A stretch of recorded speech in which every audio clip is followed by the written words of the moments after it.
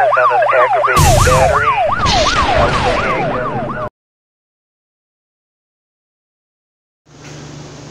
Hi, thanks for watching. This is George at Wicked Warnings, your #1 source for construction and safety, strobe lighting and emergency equipment for cars, vans, SUVs, buses, trucks, boats, and even some trains.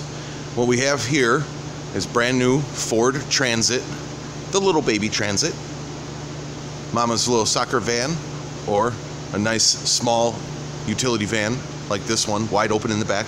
This particular van is used to fly big drones to do aerial surveillance.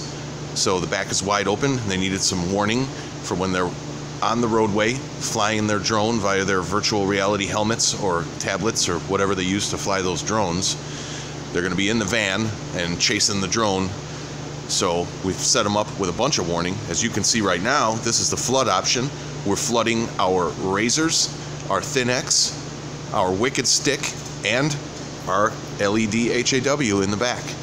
This build features 2 razors in amber white on the front grille, 2 LIN 6 in amber on the front grille, our Thin-X LIN series in amber white on the sail panels on the front of the doors, as well as our 23-inch Whelen Mini Bar hardwire permanent mount in all amber on the roof, and a 6-head Wicked Stick on the back roof, as well as a set of white Eco-Haw and a set of amber Eco-Haw on the back of this. You can see there we've turned our flood mode off, and we've simply activated the front light bar switch on our Mini 6 control panel, also featured on this bill.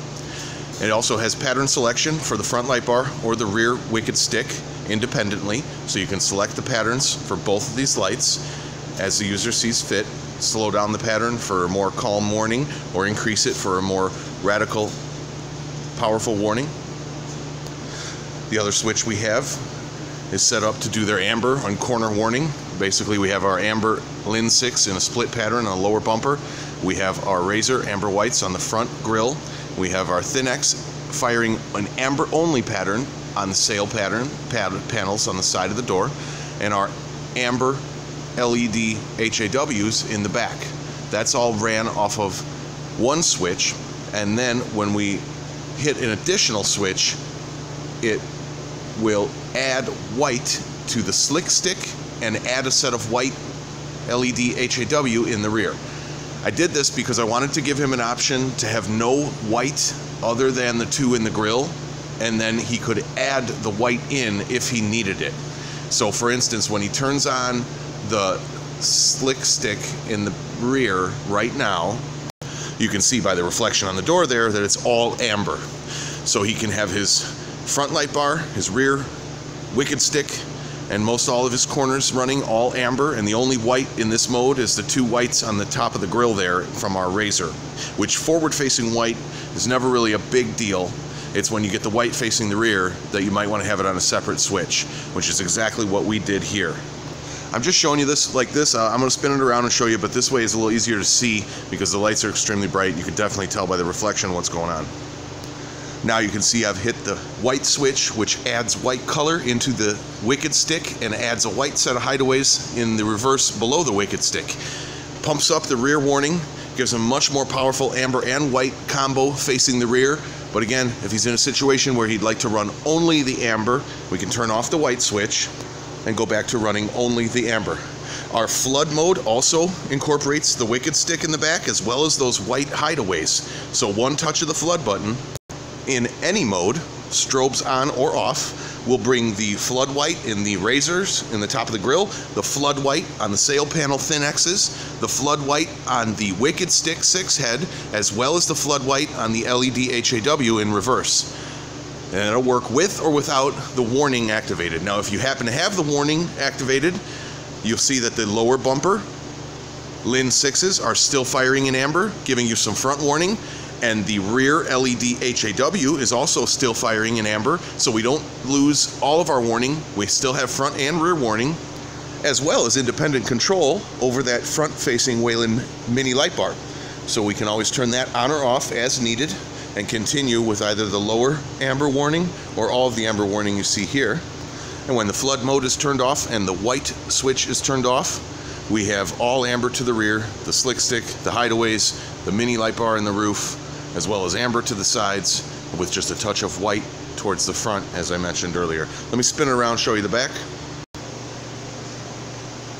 Alrighty, so out back here, as I said, we've got our 6-head wicked stick mounted high on the roof, right towards the back. We've also got our amber LED HAWs going, and you can't really see the sail panel in front of that side view mirror there.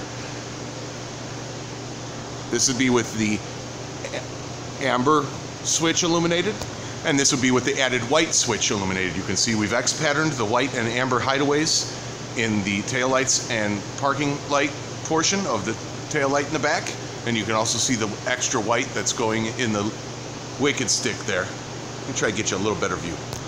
Alright, so I darkened the camera up quite a bit to show you a little bit more of that white and amber alternation in the wicked stick. In person, it's very prevalent and present. It's just hard to pick it up on the camera. Being so bright, it washes it out. You can also see on the right hand side there are white and amber. White is on the bottom and amber is on the top as far as our hideaways are going, and they're set to do an X pattern in a real nice aggressive alternation. That is our Eco LED HAW in the back there, as well as our wicked stick 6-head. And in front of that, you can see peeking out also the Whelen 23-inch permanent mount. Let me show you the flood white to the rear and how much light it's actually producing. Alright, so as you see the back of our shop there, never mind the next build coming up, brand new Explorer, but right now the vehicle is in warning mode. I'm going to turn off the shop lighting. You can see everything's going crazy here. I'm going to turn off the warning mode right now. Now we're in a totally dark shop. I'm going to turn on the flood mode. That's the flood mode for the Wicked 6 stick and the LED HAW. Flood mode off, flood mode back on. You can see the camera darken up quite a bit when it initially goes on. The real flood mode is somewhat similar to that in the shop. Camera darkens down when it sees a bright light. As you can see, filling up the shop quite nicely. Definitely more than enough light to adequately light a 5-car driveway, more than enough for a 2-car garage.